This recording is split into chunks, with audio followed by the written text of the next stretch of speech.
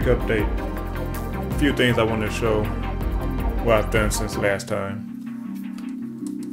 You can see here I have the steering servo tray completed. It's just an old battery tray that I had laying around. You can see the slots in the battery tray because it was for the old round cells, pre-LiPo days. So all I had to do was just cut out one of these slots to make room for the servo and those 4 holes to mount the servo. And in addition to that, just drill 4 holes to mount it to the wires. And I use these 4 cable clamps underneath here, in addition to 2 up above to tie it to the wires. So it's all constrained and it's not going anywhere. On the back, I made a couple changes also. I have the shocks in a more of a lay down position. That allows more travel back here.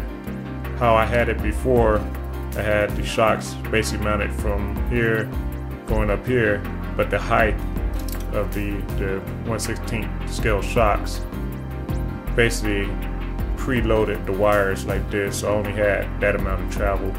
But now I have, I guess you could call it up travel. Another thing I did do also was I added these pieces right here. These are just more cable clamps, 2 cable clamps on this side bolted together, and the 2 on this side. And what this does is it allows me to adjust how stiff the wires are back here. For instance, if I slide those back like so, it's a lot stiffer, as opposed to if I slide them all the way forward, then the spring rate is a lot softer. I'm getting pretty close to this project being completed. So, until next time, later. One other thing to mention, this bug body right here, I'm not going to be using for this build. Instead, I'll be using this